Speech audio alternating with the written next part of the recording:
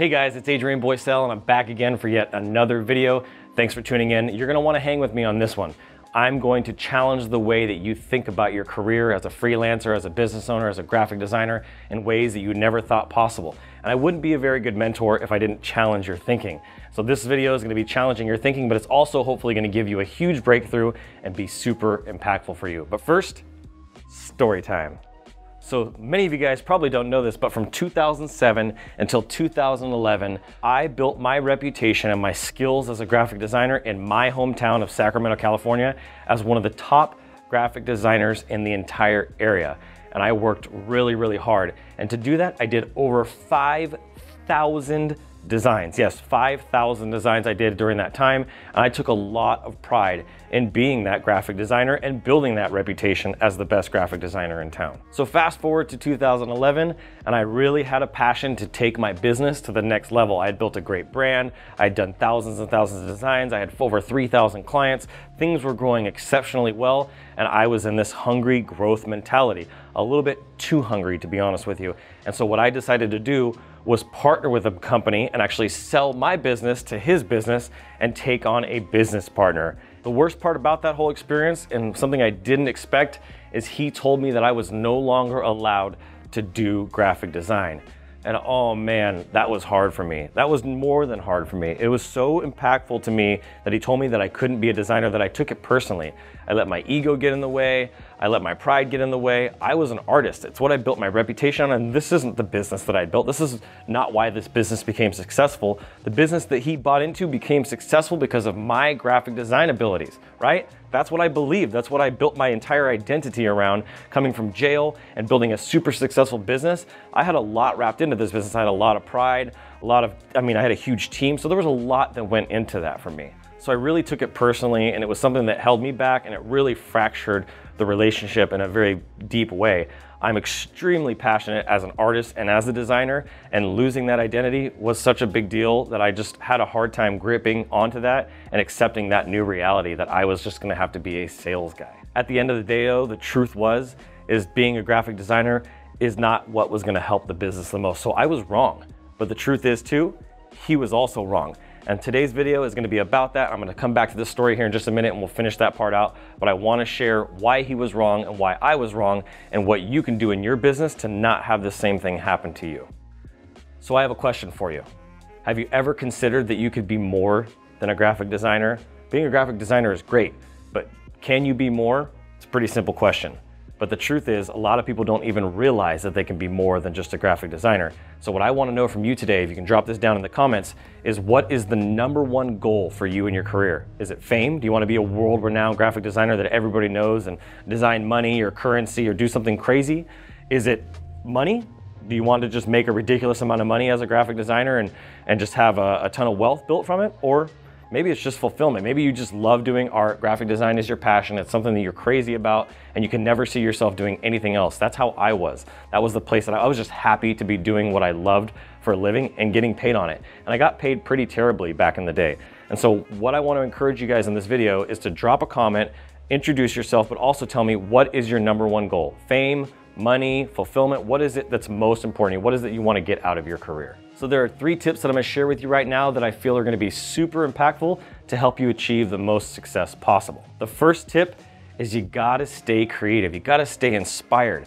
As an artist, as a creative, we have to let these things out. We take all this information out on a daily basis. We see 18, 20, 50, 100,000 things per day that come into our brain. We get inspired even when we don't realize it. And we have all this information that we're processing, that we're learning, that we're taking in from clients and all the things that we're researching and doing on social media. It's important for creatives like us to get that out of our head and to share that creativity, because it becomes trapped and we start to feel burnt out and we start to feel like we're just not being able to express who we are. Being a designer and being an artist is actually sharing your ideas, sharing your thoughts and expressing those things. It's a way that we talk, like I'm talking in this video. Being an artist is the same thing. It's that same expression. And so for me, it was really hard to let go of that and not have that same level of expression and creativity that I was having on a daily basis when I stepped away from being a graphic designer. The second tip I want to give you is you have to do more than just be a graphic designer nowadays if you want to make great money. You really need to stop and think about where you can have the greatest impact in your business. And most of the times, for most case scenarios and most situations, it's the sales side, it's the revenue generation. Bringing in more money into your business is absolutely critical. You being the designer, when you can actually go hire somebody for 15, 20, 25 bucks an hour, is not the greatest impact of your business. So this is something that a lot of designers get stuck in. It's something that I got stuck in, something you really need to take into consideration. Another piece to that, and this is part of your ego, is you got to remember that you are a business and your objective and your goal is to serve others. And if you're so focused on being that designer that you're not giving them the absolute best quality, there are designers out there that are better than you. You need to accept that. There are designers out there, some of you guys that are watching this video are better designers than I am. Brian, who's sitting over here, is a better designer than I am in many ways. He's a better artist, but that doesn't take away from my skill and my talent. The clients that I serve, I can give them the absolute best outcome by hiring somebody that's even more talented than I am in design. And that's why my business has elevated to the level that it has, is I found people that are even more skilled in graphic design than I am. So it's not just about you, but it's about your client and even your team. The third tip, and this is just a universal truth that I want you to just take, and I want you to soak this in, I want you to sit in this, and I really want you to feel this. You will always be an artist. You will always be a designer. That is who you are. That is what God created you to be. And so I really want you to accept that. I want you to feel that. I want you to know that there is no amount of design projects or less design projects or more design projects or awards that can take that away from you. Nothing is going to take that away from you. We are our own worst enemy. And if you get in your head about not doing every single design project, you're really only going to hurt yourself. And truthfully, you'll actually hurt your clients too, and maybe even your team. So you got to get over that. It's really important that as an artist, you start to remember and start to think about this on a regular basis and realize that at the end of the day, if you are the business owner, you get to pick and choose the projects that you work on. If I had to do every single design that was still coming into my business today, I'd be miserable because there's so many coming in. There's no way I could keep up. But I have other people on my team now that are doing those. And when I see a project that I know that I can do, like next gen septics, that is when I jump on and I actually do the project myself, because it's a passion project. It's something that I really have a whole lot of heart and interest in and passion for. So you can pick and choose those projects, and that's what I wanted to share with you, is you're always going to be an artist, and now you just get to pick and choose the projects that you want to work on. It's really simple. So if you're finding this content helpful, it would really mean a lot to me if you could smash that like button, smash the freaking subscribe button so you get notified of all of our videos. This is a lot of work for us. We put a lot of time in this because we really want to see breakthrough. And as they say, rising tides raise all ships. So I'm super grateful to have you here for this. So the last thing that I want to share with you, if you want to reach the greatest potential in not just your design career, but just your career overall, you really need to let go of your ego. Your ego. You're not a waffle. You need to let go of your ego and focus on becoming a business owner and sharpening your axe in the other areas of your business.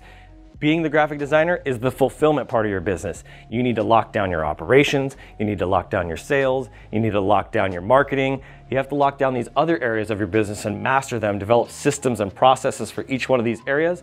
And then you can have a lot more freedom and you can have a lot more fun, and you'll get to work on the projects that you only want to work on. So let go of that ego, let go of that pride, and you'll have a lot more success. You'll have a lot more abundance, and you'll have a team around you. And that's one of the best parts of being a graphic designer, is having a team of other creatives around me every single day. So that's what I wanted to leave with you. You can be so much more than just a graphic designer, and you should be more than just a graphic designer. Graphic design, people don't make a ton of money. If you just do only design the rest of your career, you're probably gonna struggle financially, and I don't wanna see that for any of you guys. So that's my video for you guys today, and make sure, I wanna invite you to the Instagraphics Pro Network. It's a link down in the bottom. That's a personal invite from me to you. I would love to have you in our community. It's growing fast. We have events coming up. We have all kinds of cool stuff going on as a community, and I would love to have you a part of that. Make sure you fill out all the questions or we won't let you in. Every question has to be answered, and I look forward to seeing you guys on the next video.